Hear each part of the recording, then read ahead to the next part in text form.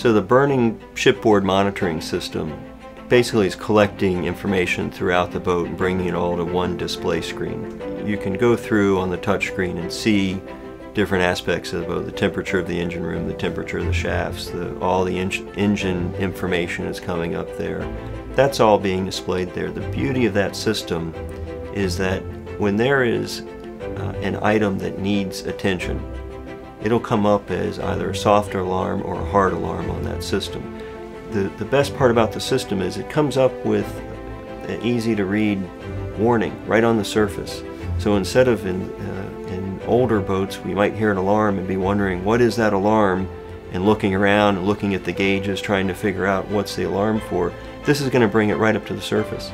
So it's the same display on the flybridge as down in the pilot house. So if you're on the flybridge and you need to check something, you can do it right there. You don't have to send down to the pilot house to do that.